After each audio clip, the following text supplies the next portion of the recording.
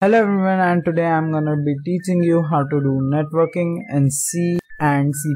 So we are gonna be using TCP for this, and also you can connect to the server from anywhere, but you will need to forward your port from Wi-Fi settings, and you have to figure that out on your own. I have Notepad opened over here, and we will need this 3 linkers for server and client. So this is -lws2 underscore 32, and this is lMswsock, which is for WinSock, and this is ladv-api32. So I will paste this in the description of the video. You just have to go ahead and copy this, Control C. I'll close the notepad, don't save, and then just go to tools, compiler options, and over here you can see a menu popped up, and you can see add the following commands when calling the linker, and you will have this one by default, and press space and then press Ctrl+V and click on OK. So we are done with linkers. Now we have to include some header files. So type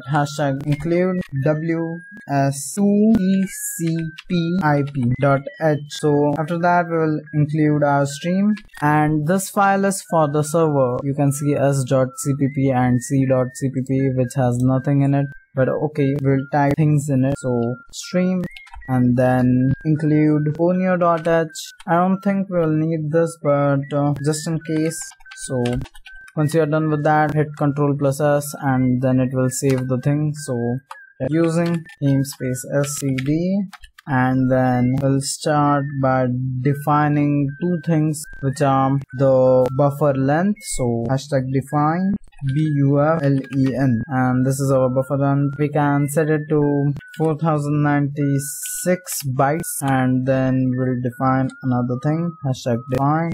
We will define a default port, so we'll type port, and we'll use 27015, and yeah, I'll just make it into the string. So we don't have to use 27015, but I'm used to it, so I'm gonna use it anyway. And then let's start our main method, int main, and now type getch. So this will hold the console for us, and now the server will reverse the string which the client sends to it. So server will accept the client, receive the string, reverse it, and send it back. So for reversing the string, we will also need algorithm. So we will include that, and this is our algorithm file. So let's go back and over here, and you can use reverse function in it for reversing the string. So yeah, we need to start with WSDATA, and I missed a over here, WSA data, and let's create an object WSA data, and then let's create the socket. So type socket in caps, and let's name it ls listen socket, and let's set it equal to invalid socket.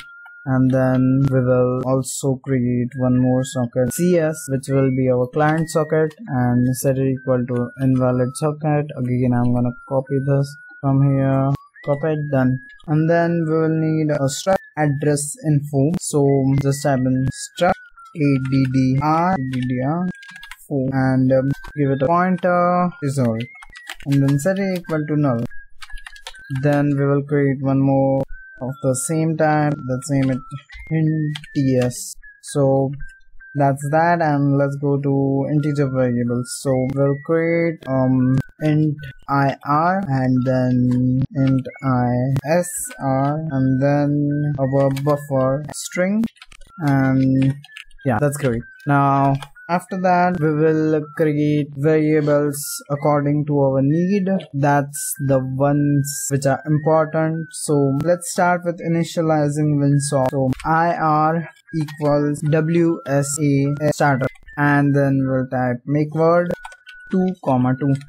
Then we'll go with and wsa data variable. So this will initialize our WinSock, and then we can check if any error has been occurred or not. So you can directly put this function in the if else if you want, but I'm gonna go with old school method. So ir not equal to 0, and then if it's 0, that means an error has been occurred. We'll see out error, and then end line, and we will return 1. So you can return whatever you want, but we'll return 1 cause we are not successful. So now we are gonna free up memory for our hints variable. So just go ahead, type 0 memory, and then once you type in 0 memory, just press and hints, and then we will pass the size of it. Type size of hints, and then we can initialize it. Hints dot AI underscore family equals AF underscore I net, and hints dot AI underscore socket type the center equals to sock underscore stream, and then we'll set our protocol. Hints dot AI protocol equals IPPROTO proto underscore TCP, and then you can use UDP too, but we are gonna use TCP over here. So let's continue. Type hints dot AI underscore flags, oops I pressed tab, yeah, equals AI underscore passive, and after that we will resolve the server address and the port. So type IR equals get address ADDR info, and give it null, comma, our default port which is PORT, which is defined on top over here if you can see my mouse, and then press comma, then let's give it our hints variable, and then result. And after that we will again check for error. So if IR not equals to 0, then we will just see out error like here we did it. But this time we'll also clean up the lMswsock. So lMswsock clean up, and after that we will listen on the socket ls.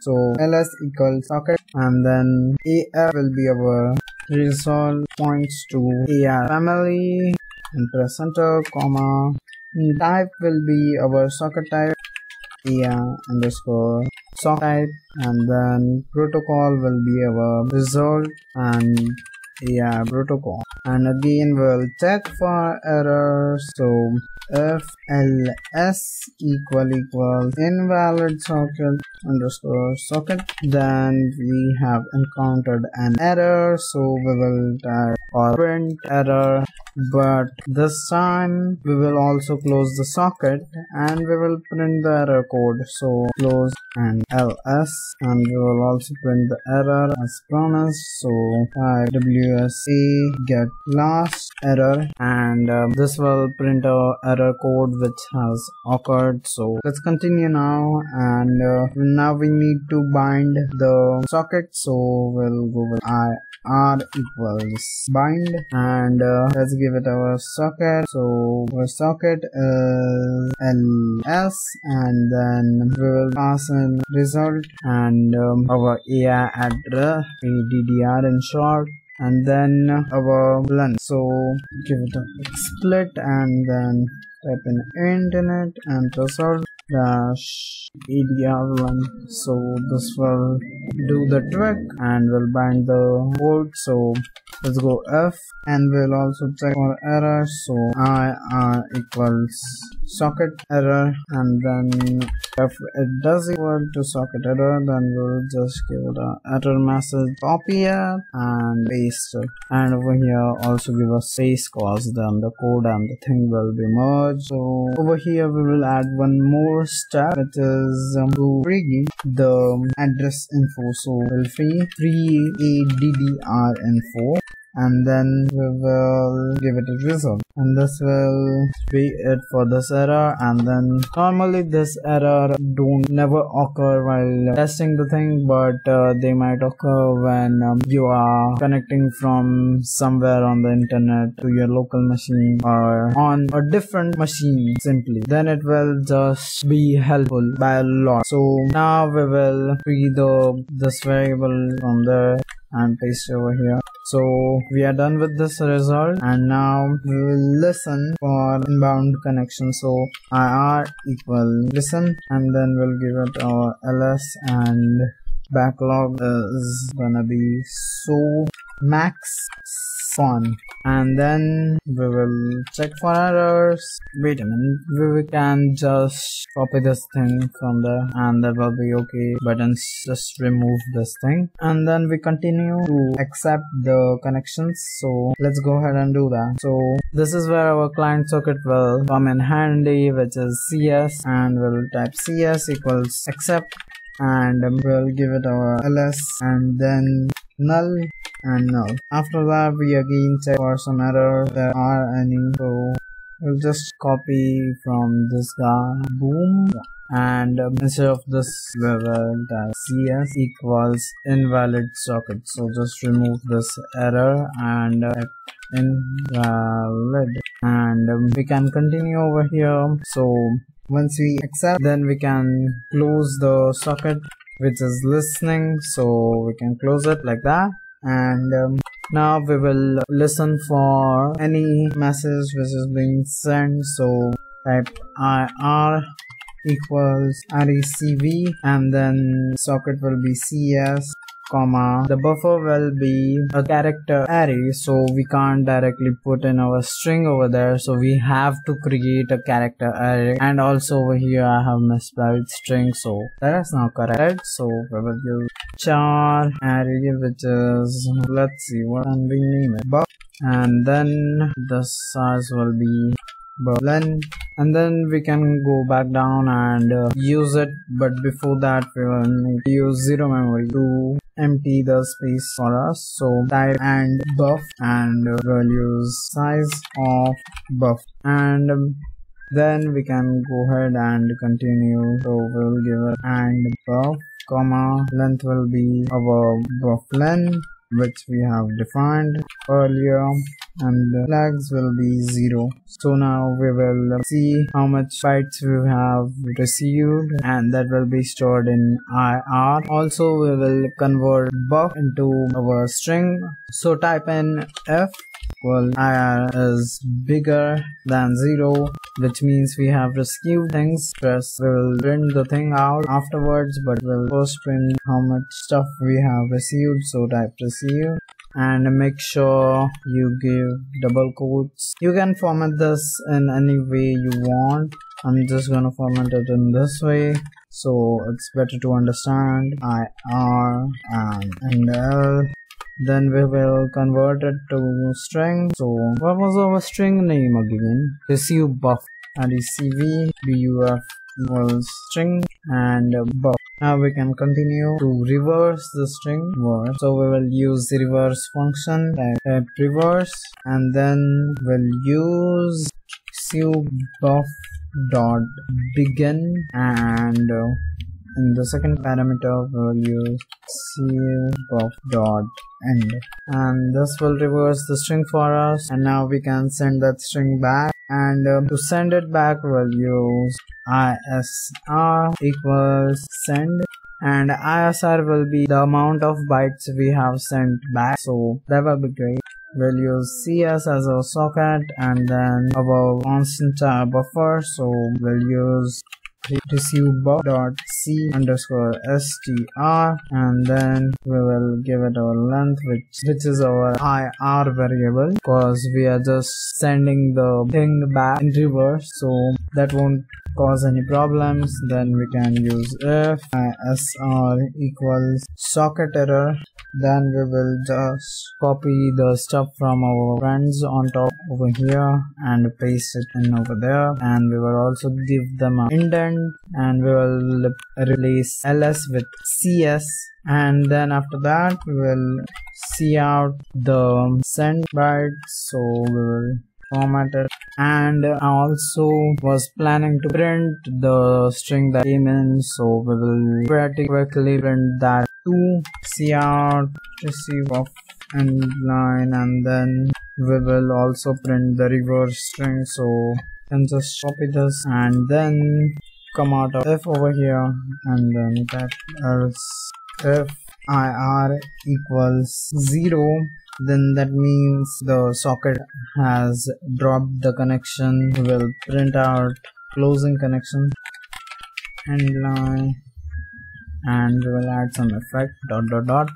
That's a effect, yeah. And else, if anything else happens, we'll go with error thingy. So just copy it from over here, Control C, Control V, and also we'll remove the indent. And after that we can use shutdown method, but that's useless cause we are just gonna close the connection anyway. So we will use this instead and paste it. And shutdown method is something that you can use to shut down connection from one way or with both ways while staying connected. So I will show a quick demonstration of it. So IR equals shut down. And no, this won't cause your Windows to shut down. Type CS, comma, how is the way means from what you have to shut down, receive or the send. So we will shut down SD underscore send. And then we can check for errors. If IR equals socket error, then we can print the same things that we printed over here. And you can use SD underscore both to shut down both ways, and you can use SD underscore receive to shut down the receiving end. Just close this file which got opened, and I'm not gonna compile this because it's useless, so I'm just gonna comment it. And after that we will return 0 because we have successfully closed it. And now to the client part, which I unfortunately cannot fit in this video. Okay, yeah, the part 2 will be coming soon, so we will just compile this code. And yeah, error, so now we have to fix them. That's a receive error. So yeah, here we don't have to use and because we don't need it because it's already a array. We don't have to make it a pointer. So that was the error, and now we are not getting any errors. As you can see, error 0, warning 0. Now I will test this thing to see if it works. So I can use TCP client on my phone, or I can use Putty, and it will help me to test our stuff. So we'll just run this, and then you can see that the Defender firewall has blocked some features of this app and blah blah blah, so on. Publisher unknown, yeah, blah blah blah. So we will just allow the access and press yes to UAC, and we will close this again and rerun this because it might not have hosted it and we don't have such a durable things. And by the way, this is a blocking receive function which will stop the control till it receives something. So that's why it's working right now. So let's go to our putty, and then we will type the host as localhost, or you can type 127.0.0.1, and we will type our port as 27015, and we will change this telnet to raw, and then we will press on open, and yeah, this should be connected right now because I'm not sending any welcome message or anything. It's not showing anything. So let's type something in the client. Let's type hi YouTube, and now when I press enter, the thing is that this putty will also send a \n with it, and that may cause some things to glitch, but it's okay. Because now you can see that the software paused connection abort. So that's because we are disconnecting the client at the end. So before I press OK, yeah, that's inactive now. You can see how YouTube has came over there, and that's reversed, and it is also printing the reverse thing. So that's it for today, and hope you guys have enjoyed the networking video, and let me know if you want more networking videos like in Java, Python, or other languages. So that was it for today's video. Sorry I was not able to fit the client, but that will be surely in the next video. And if you want to continue watching, then make sure you press the video that's showing up on your screen, and also click that subscribe button or press it if you're on phone. So bye bye.